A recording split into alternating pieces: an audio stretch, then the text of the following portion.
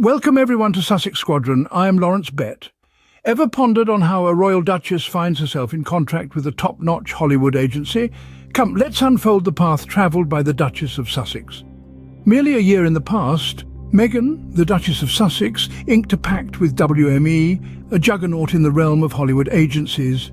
The excitement encompassing her signing was tangible, as numerous agencies were in the race to represent her.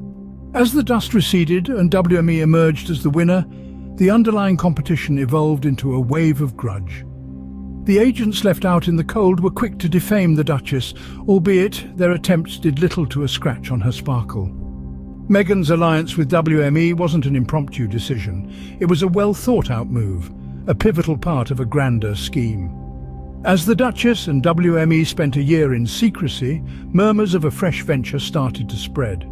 This venture was known as American Riviera Orchard, or ARO, an up-and-coming lifestyle brand carrying a royal essence. With a hint of cookbooks, a cooking show, and a range of products, ARO was causing a stir even before its official launch.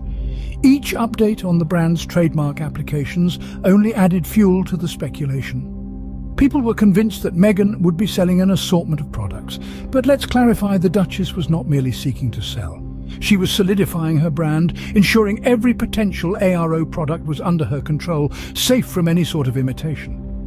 In the midst of the thrill and anticipation, a choir of royal experts started to hum a different melody.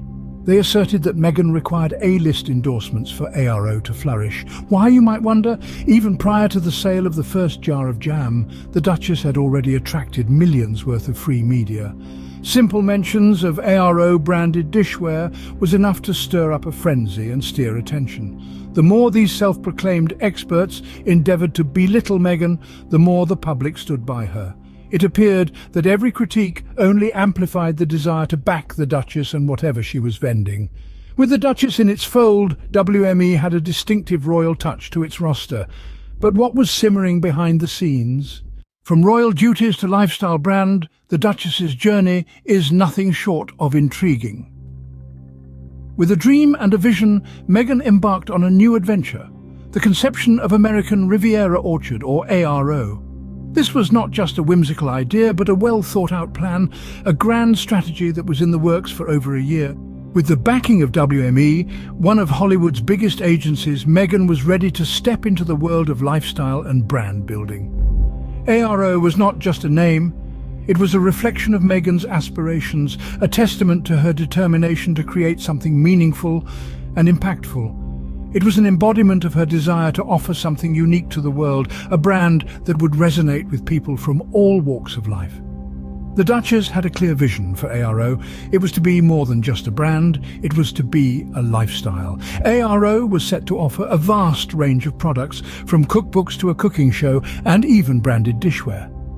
But it wasn't just about quantity, it was about quality. Each product was to be a reflection of Meghan's own tastes and experiences, a slice of her life shared with the world. But ARO was not just about products, it was about creating a community, a space where people could connect and share their experiences. It was about promoting a lifestyle that was wholesome, healthy, and sustainable. And at the heart of it all was Meghan, who was ready to share her journey with the world. The Duchess was not naive. She knew the challenges that lay ahead. She knew that building a brand was not an easy task, and that it would require grit, determination, and a lot of hard work. But she was ready. She was ready to put in the effort, to face the challenges, and to make her mark in the lifestyle industry. With ARO, the Duchess of Sussex was ready to make her mark in the lifestyle industry, but would it be that easy? Only time would tell. But one thing was clear. Meghan was not one to back down from a challenge, and with ARO she was ready to take on the world. Trademarking isn't just about claiming a name, it's about safeguarding a brand's identity, as the Duchess of Sussex learned. With the birth of American Riviera Orchard, or ARO, Meghan was quick to recognize the importance of protecting her brand. This wasn't just about securing a catchy label, it was about ensuring that the essence of ARO could not be duplicated or misused. The Duchess, in her characteristic forward-thinking manner, began filing for trademarks. And not just for a single category of product. Oh no! Meghan was thinking big, covering a wide range of potential ARO products. From cookbooks to dishware, she was leaving no stone unturned.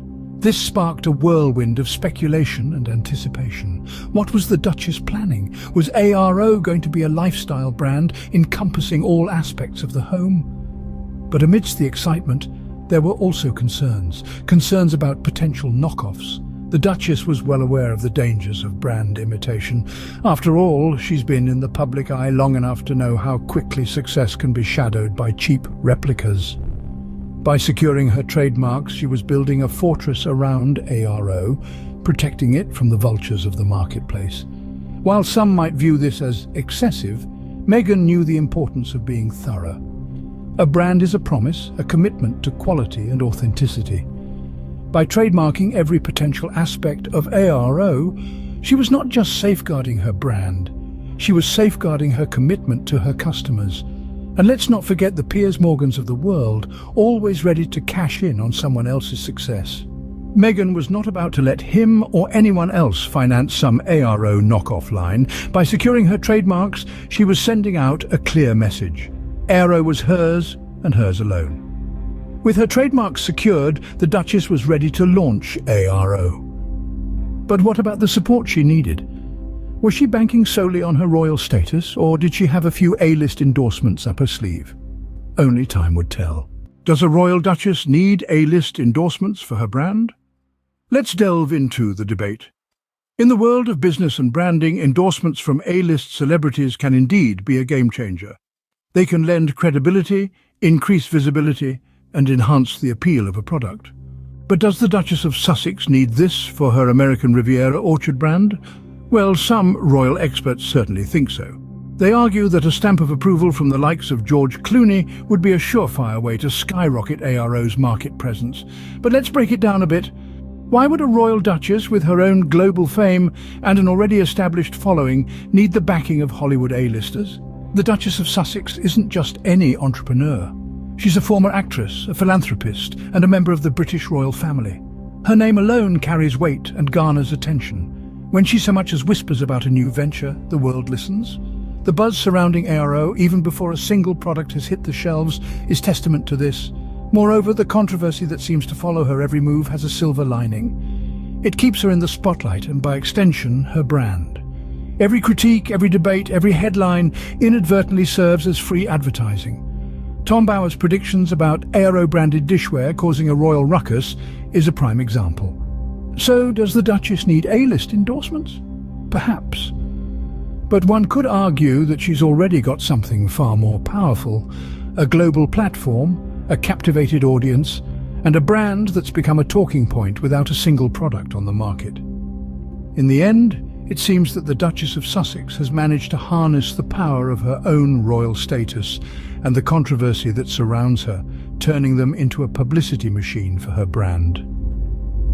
Endorsements or not, the Duchess of Sussex's venture into the lifestyle industry has certainly captured the world's attention. It's been quite a journey for the Duchess of Sussex, from royalty to the lifestyle industry.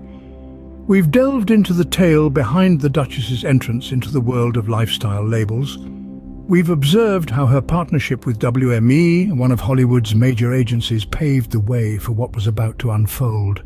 The emergence of American Riviera Orchard, or ARO, wasn't merely the unveiling of a fresh venture. It was a declaration of intent, a loud and clear signal that the Duchess was prepared to forge her own path. ARO, conceived as lifestyle brand with everything from cookbooks, a cooking show, to a plethora of products, embodies the Duchess's big dream. The trademark controversy has been an intriguing subplot in this tale. The Duchess's choice to register for a variety of trademarks wasn't simply a business decision.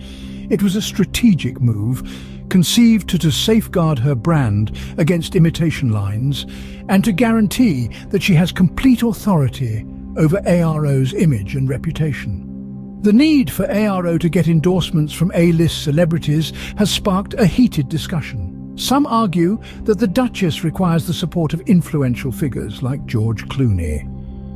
But the Duchess's journey so far implies that she's quite adept at creating hype and attracting attention to her brand. It's evident that her fame and her ability to captivate audiences are resources that she's effectively employing. At its core, this story is about more than just a lifestyle brand. It's about a woman who isn't scared to gamble, to deviate from the norm and to create her own trajectory. It's about the Duchess of Sussex, who, once a member of the British royalty, is now aiming to become a queen of the lifestyle sector. Whether ARO will triumph or not, one thing is evident: the Duchess of Sussex isn't afraid to navigate her own route. I am Lawrence Bett, and thanks everyone for tuning into the channel. Make sure to subscribe and hit that like button.